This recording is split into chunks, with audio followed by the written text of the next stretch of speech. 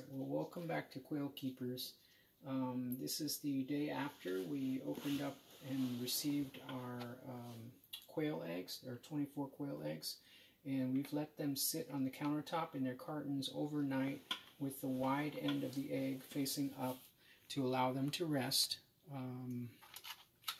And that's to allow the air sac inside of the egg to reattach to the top in case it shifted during the shipping process. We also marked the eggs to guess which one we think is male or female.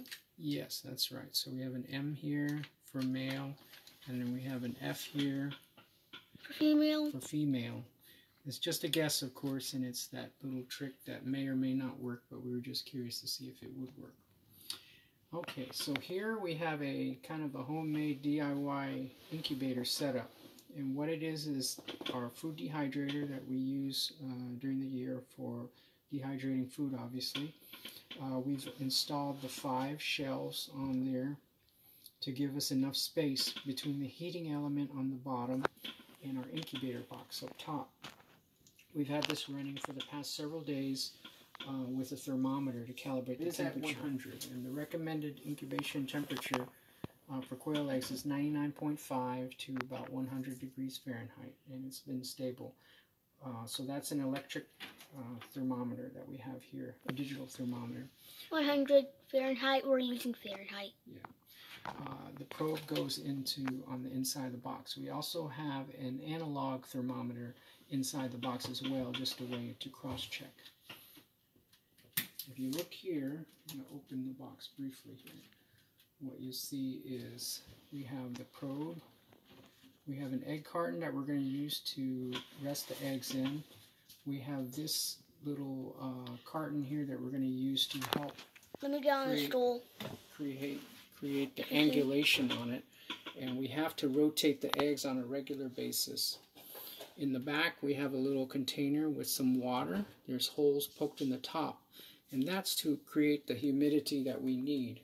It's recommended to be in the mid-40s during the first 14 days of the incubation. Is this going to be their local running place or something they run around in?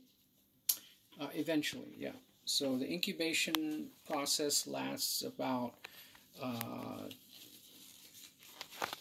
17 to 20 days, 17 to 21 days. Usually the eggs start hatching around day 17.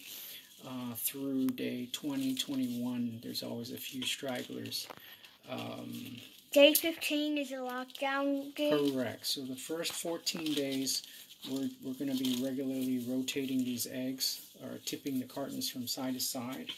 And then on day 15... It's a lockdown period where you can't open it for any reason? Correct. We'll be taking the eggs off of these carton trays here, resting trays, and then just setting them inside the incubator chamber on the bottom level. So first step, we're going to go ahead and arrange all the eggs into the tray here, and then we'll go from there. Okay, so we have our 24 eggs in the carton, and we'll go ahead and set it inside the incubator now. So I'm going to open up the door for you. Alright, we're tipping up the box.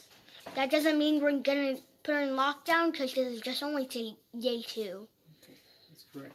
Well, day 2 of our project here, but actually day 1 of incubation. So 14 days from now, we will be going into lockdown. So, all right. That means 48 more days until... We'll see you back in several days and update you.